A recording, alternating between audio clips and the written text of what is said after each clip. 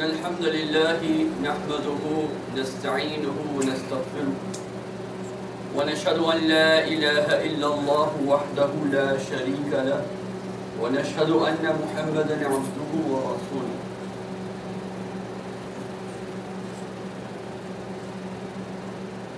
فقال عز وجل في محكم التنزيل: الله نور السماوات والأرض مثل نوره كمشكاة فيها مصباح المصباح فيه زجاجة الزجاجة كأنها كوكب دري يوقد من شجرة مباركة زيتونة لا شرقية ولا غربية يكاد زيتها يضيء ولو لم تمسسه نار نور على نور يهدي الله لنوره من يشاء ويضرب الله أمثالا للناس والله بكل شيء عليم. رب اشرح لي صدري ويسر لي أمري واحلل عقدة من لساني يفقهوا قولي. وقال عز وجل: يا أيها الذين آمنوا اتقوا الله حق تقاته ولا تموتن إلا وأنتم مسلمون. Today, inshallah, I will be going over a passage of the Quran that is a good, you can say, introduction to the month of Ramadan. And I hope that everyone is emotionally prepared for the month, because Ramadan this year, like last year, will have its toll. The passage of the Quran that I recited to you is a very famous one, but the understanding of this passage is rare. What does Allah mean by this passage is what I want to discuss. And how it relates to Ramadan, I also want to make that connection. Allah subhanahu wa ta'ala says in Surah An-Nur, Allahu nuru samawati wal ard. Allah is the nur, Allah is the light of the heavens and the earth.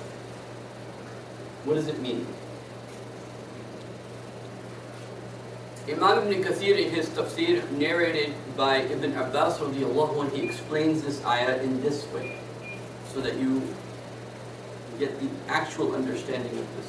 Some people have commented to me, oh, Allah is nur, like He's energy, He's light. So Allah, this is not the meaning of the ayah. Allah is not limited to, energy in any way or sort. لَيْسَ كَمِثْلِهِ شَيْءٍ. There's nothing like Him of the world that we know. So Allah subhanahu wa ta'ala says, Allahu nuru samawati wal ard. He is the light of the heavens and the earth. Ibn Abbas radiallahu anhu says, this meaning is fi qalbil mu'min. Yani, in the heart of the mu'min, Allah is the light of the heavens and the earth. Over here, two terms are important to understand. One is huda. The other is nur. Huda is practical guidance. Guidance as it plays out in your life. Ihdina sirat al-mustaqim. Help me to practically act upon things in the right way. But nur is an internal reality. Allah waliyul ladhina amanu yukhrijuhum min adh-dhulumati ila an-nur. Allah is the friend of the believers. He takes them out of darknesses into light. The many shades of darknesses into light. It's an internal reality. The internal reality is, how do you see the world around you?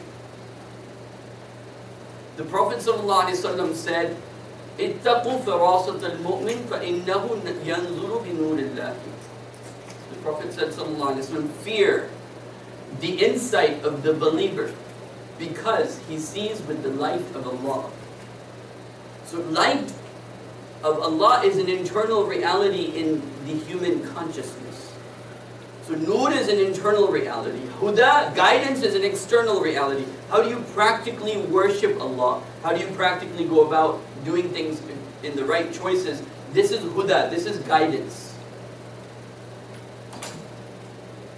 So you have to have nur, you have to have an internal guidance, and you have to have an external guidance, which this ayah later on calls nurun ala nur, light upon light, which I will come to.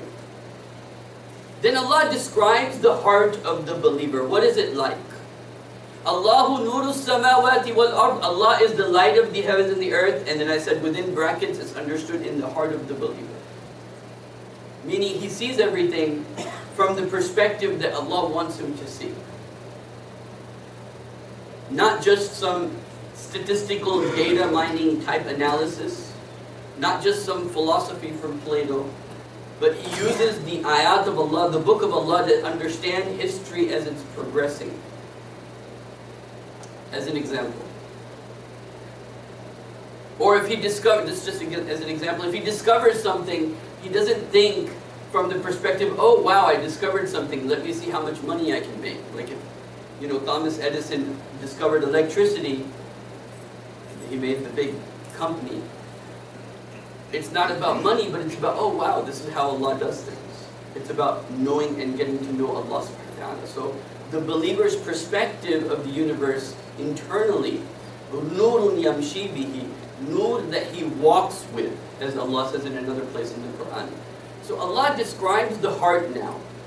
But to really understand this example, I wish I had a lamp of the old days, because a lamp of the old days is given an example, and I wish I could turn off the light on this room, and you would see what it looks like when you turn on those old lantern lamps, where you have to put in the oil, remember that? And you just try to imagine that. So Allah subhanahu wa ta'ala says, Allahu nuru samawati wal ard. Allah is the light of the heavens and the earth, and then in brackets, in the heart of the mu'min. Now the heart of the mu'min is described. كَمِشْكَاتٍ فِيهَا مِصْبَاحٌ الْمِصْبَاحُ فِيهِ زُجَاجَةٌ. So just imagine this. If you ever just think that there's a niche, there's a hole. You ever seen the walls where there's a hole and there's a lamp in the wall? You've seen that, right? Maybe sometimes you saw it in TV, where there is a hole, a placement where you can put in a lamp. A hole where you can put in a lamp in the wall. So it's like this. So Allah subhanahu wa ta'ala says, Allahu nuru samawati wal ard mathala nurihi. The example of his nur in the heart of the believer is كَمِشْكَاتٍ فِيهَا مِصْبَاحٌ الْمِصْبَاحُ فِيهِ زُجَاجَةٌ. So there is a niche and there is a lamp in that, and the lamp is covered with a glass. And what happens is, if this glass becomes dirty, then the light that is out inside this lamp doesn't come out. And if there is something that needs to come into the lamp to magnify it, which I will talk about, and Allah gives the example of something for this, but if nothing can go in and nothing from the internal light comes out. And so the example here is basically something very important, and that is that human beings are born on a disposition. There is a priori knowledge within human beings, a certain light, a certain spark, a certain understanding of the world that a human being comes into the world with. So Allah subhanahu wa ta'ala says, Allahu nuru samawati wal ard. Allah is the light of the heavens and the earth.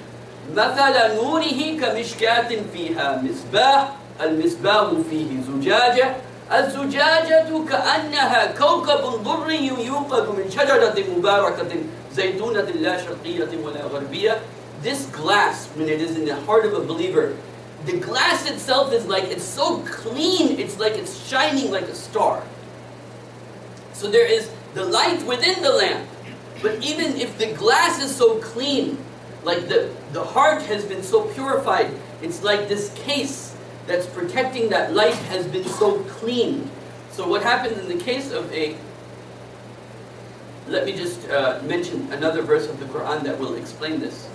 وَلَا تَكُونُوا كَالَّذِينَ نَسُوا اللَّهَ فَأَنْسَاهُمْ أَنفُسَهُم. Don't become like those who forget Allah, and then Allah causes them to forget themselves. What is it talking about?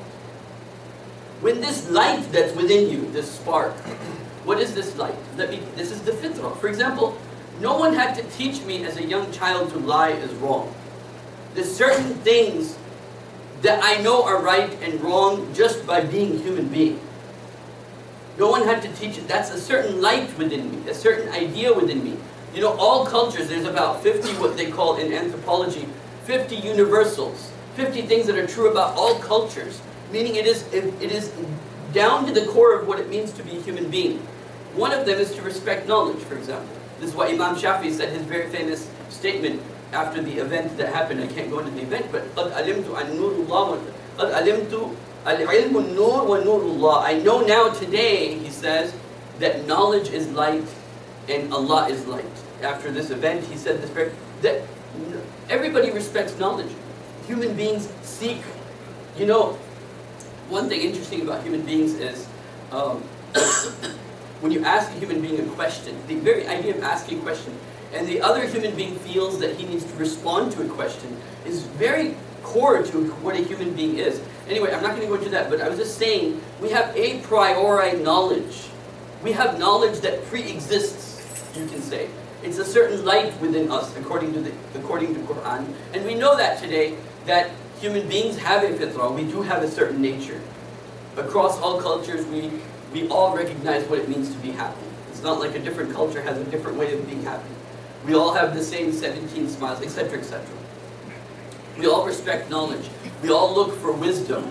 We all look for meaning. What is the purpose of life? Right? This light that guides us. One of the things it says, وَمَا خَلَقْتَ هَذَا بَاطِلًا. Allah said, the person says, through Allah's words, this has not been created meaningless. Like there has to be a purpose to this. And then another place Allah says, أَفَحَسِبْتُمْ أَنَّمَا خَلَقْنَاكُمْ أَبَثًا. Did you think we created you without any purpose? You know, nothing will happen to you. أَنْ يَتْرُكُ الْإِنسَانَ سُدًى. Does a man think that we will leave him alone, that he won't be questioned? So there are certain things that are embedded in human beings. We want things, our life to have purpose, our life to have meaningfulness. We understand the idea of justice. Even a little kid will say, that was not fair. You know, daddy's not being fair, or mommy's not being fair. Right? The concept of justice is embedded even in a child. So Allah subhanahu wa ta'ala says, Allahu nuru samawati wal ard. Allah is the light of the heavens and the earth. And this light that's within us, Allah says, for a believer, it's like there is a niche in which there is a lamp. And even the glass that covers this lamp is so beautiful, it's like a blazing star. Okay? So Allah subhanahu wa ta'ala then says, you know, about the ayah I was saying, وَلَا تَكُونُوا كَالَّذِينَ نَسُوا اللَّهَ فَأَنْسَاهُمْ أَنفُسَهُم. Don't be like those people who forget Allah and then Allah makes you forget yourself. Meaning not the body. You know, nobody forgets their body. Right? There's something that one of the psychologists, he's a Muslim actually, he was a student of a very famous psychologist and he was teaching, his name was Muhammad Mahdi. He was a psychologist, he was teaching in Islamic University of Malaysia, and he has some very great works where he has a great life. He was a communist, he was in jail, he was a student of, I think it was Pavlov, not Pavlov, Skinner, sorry, Skinner. He was a student of Skinner, he was a communist, he was in jail in Australia for many, many years. Finally he found Islam, he went to University of Malaysia, started teaching there, and he extended what Skinner, he's a famous psychologist, what Skinner had come up with, he extended it and made a whole lecture series, which I have at home because I was very interested in that. But one of the things that human beings have is self-talk, right? We talk to ourselves, right? And so there's a part of us that talks to us based upon this light that's within us. It talks to us based upon, I should have done this. You feel guilty if you do something wrong. It's talking to you. Something is, you have this self-talk. وَلَا تَكُونُوا كَالَّذِينَ نَسُوا اللَّهَ فَأَنْسَاهُمْ أَنفُسَهُم. Don't be like those people who, if they forget Allah, they forget themselves. And how this happens, I've actually given a long lecture. How this process happens. How do you forget your inner self? There's actually a process to this. But the point I'm trying to say is that you can start doing things where that light, that glass that's being mentioned in this ayah gets covered so much, you don't even see that light in the inside. Your own self doesn't talk to you anymore. And all you see is everything materialistic. It's like you've become blind from the inside. The eye of the inside, you can say, that could see when it becomes darkened, the glass is darkened, can no longer see. So Allah subhanahu wa ta'ala says in the Quran, Allahu nuru samawati wal ard. Allah is the light of the heavens and the earth.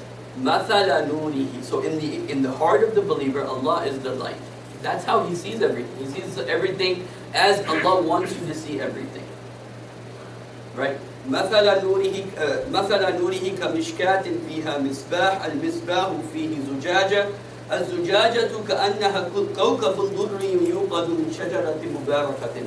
Then Allah subhanahu wa ta'ala describes the oil. Okay? This is very important, you know, because like when you put gas in your car, you ever notice your nozzle goes down instead of being straight or going up? That's because you need to ground it so it doesn't catch on fire. Okay? You need to ground the oil because it can catch on fire very easily. So Allah subhanahu wa ta'ala says the oil is such that, you know, if some spark even comes near to it, it's gonna blaze out. So if that light is there and it's alive, right, and that oil is there, then if something from the outside, another nur comes in contact with it, it's going to shine out.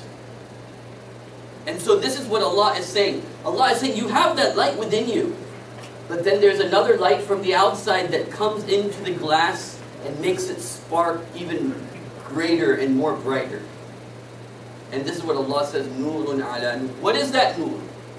That comes from the outside into the heart and then makes it blaze like a lamp, like a sun. And that oil is like shajaratin mubarakah, it's like a blessed tree. Shajaratin mubarakatin zaytunatin, it's of olive oil. La sharqiyatin wala gharbiyya, it is not of the east or the west. It doesn't come from philosophies of the east or philosophies of the west or ideas of the east or ideas of the west.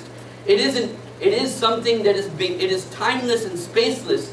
And Allah says, كوكب دري يوقد من شجرة مباركة زيتونة لا شرقية ولا غربية يكاد زيتها يضيء ولو لم تمسسه النار. Even though it has not been sparked up, but when it touches this, it becomes illuminated. Which sometimes people in the early 19th century used to use this word. Nowadays, people use the word progressive, to be progressive.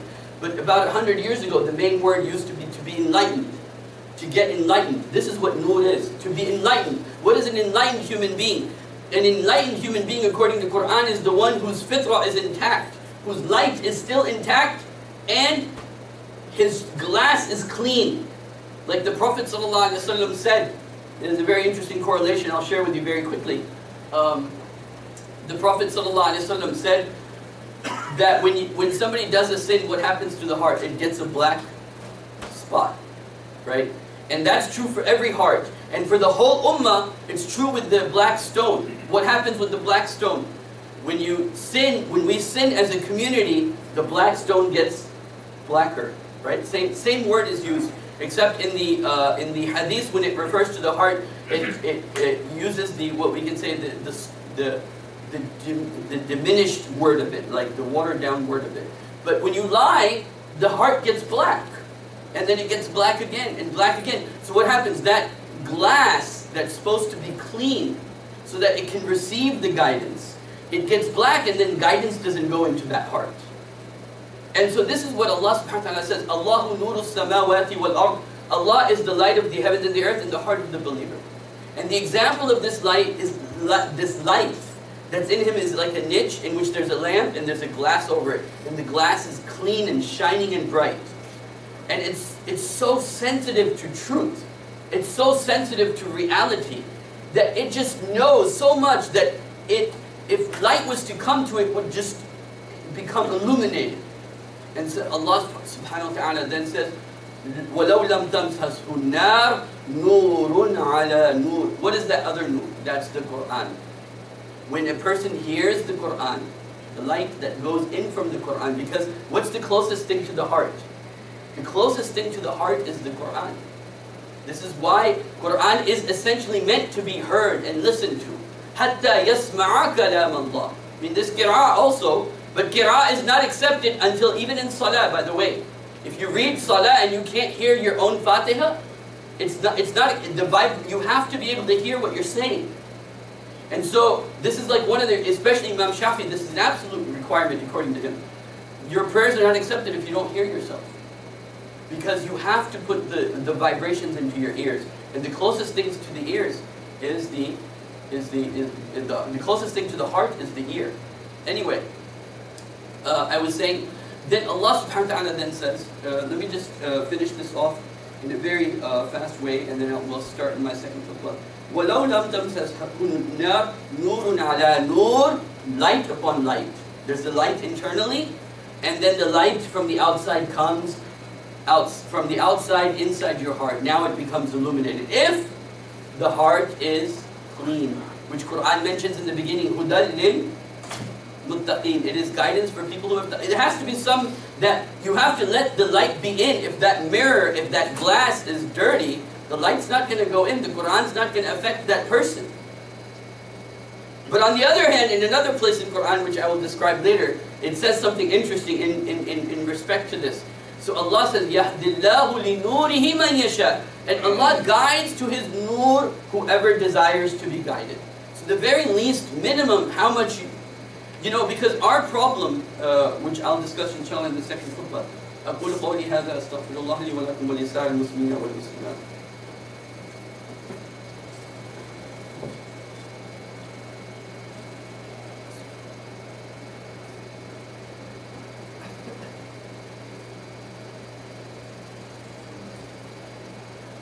إن الحمد لله نحمده نستعينه ونستغفره ونشهد أن لا إله إلا الله وحده لا شريك له ونشهد أن محمدا عبده ورسوله فقال عز وجل الله نور السماوات والأرض مثل نوره كمشكاة فيها مصباح المصباح فيه زجاجة الزجاجة كأنها كوكب دري يوقد من شجرة مباركة زيتونة لا شرقية ولا غربية يكاد زيتها يضيء ولو لم تمسسه نار نور على نور. This ولو لم تمسسه نار, by the way, it's like something gets on fire even before you know how if there's fire, the gas will catch fire even before the fire touches the gas. This is what Allah is referring to. وَلَوْ لَمْ تَمْسَسْهُ النَّارُ. Even though the fire has not touched it, but it becomes illuminated. Just by the nearness of that fire to that gas. So this is what Allah is saying, that when the heart is clean, when that lamp of lights inside you and the glass that's around it is clean, then even when that light of Quran comes near you, it's as if you become illuminated. This is what the effect of Ramadan should be on us. That if we get close to Quran in the month of Ramadan, first of all, by doing siyam, by doing fasting, it's like you're cleaning the glass. It's like you're cleaning the mirror. Because you're doing something in obedience to Allah. It's like you're cleaning the mirror. And then at night, you're standing and you're letting the light of Quran come to you, so you become illuminated. You become enlightened. And you become enlightened to the point that it affects your emotions. And then your emotions drive you to a certain action, which should be pleasing to Allah subhanahu wa ta'ala. So Allah subhanahu wa ta'ala says, وَلَوْ لَمْ تَمْسَسْهُ النَّارُ نُورٌ عَلَى نُورٍ. Then now notice, nur is always in singular. The plural of nur is anwar. The plural of nur, meaning many light, is anwar. Nur is always guidance is guidance. Nurun ala nur. Guidance upon guidance, because the light, the knowledge of guidance that's within us is confirmed by the guidance that's without us. Meaning Quran tells you don't lie, don't cheat, don't steal, don't murder. All of that's already in you. It's the same guidance. The difference is not to not do these things. The difference comes in other aspects which I'm not going to go into right now. But that guidance, so when Abu Bakr hears Quran or Omar hears Quran, it illuminates him from the inside. This is what I believe in anyway. This is when you talk to non-Muslims, you become used to this, right? Because everybody says, oh, I don't believe in cheating and I don't believe in lying. Everybody believes in the same thing in the sense of their fitrah, in the sense of their human nature. Anyway, so Allah subhanahu wa ta'ala says, وَلَوْ لَمْ تَمْسَسْهُ نَارٌ. When that light of guidance comes near you, you become illuminated. يَهْدِ اللَّهُ لِنُورِهِ مَنْ يَشَاءُ. Allah guides to His nur whoever He desires. Both meanings are correct. يَهْدِ اللَّهُ لِنُورِهِ مَنْ يَشَاءُ. One meaning of this is Allah guides to His nur whoever Allah desires. Because man yasha, man here is Allah, or man here is the person. يَهْدِ اللَّهُ لِنُورِهِ مَنْ يَشَاءُ. Allah guides whoever He wills to His light. Or the other is يَهْدِ اللَّهُ لِنُورِهِ مَنْ يَشَاءُ. Allah guides to His light whoever is desiring to be guided to His light.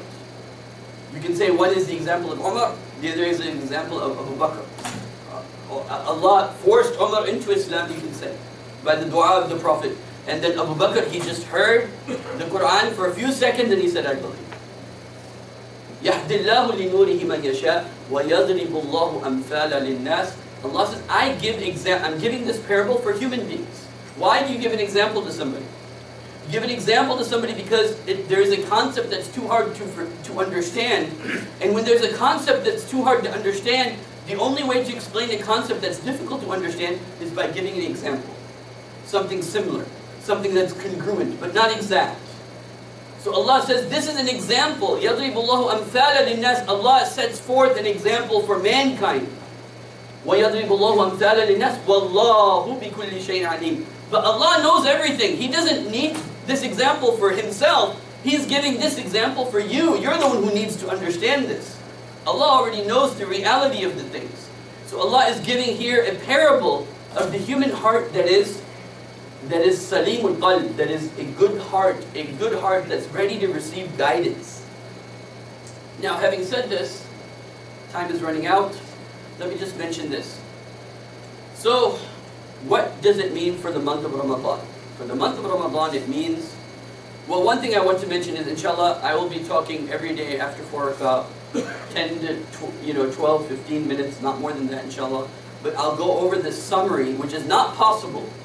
But I will be giving a summary of each juz every day, what is being discussed, and why Fatiha comes first, why Al Imran comes second, why Baqarah comes second, why Al Imran comes after Surah Al-Baqarah, what are the themes within, how are they interconnected with one another, how do the different threads they meet each other, what is the flow of Quran, what makes Quran coherent as a subject, how does Quran, with what assumptions does Quran start with, for example. So anyway, these are some of the things that I'll be discussing, every day, inshallah, if Allah wills, 12 minutes, 15 minutes after the 4 rak'ah. Please try to pay, because this is the Quran, this is the word of Allah, and this is what I want to say. Look, in the same verse, in the same surah, where Allah subhanahu wa ta'ala says,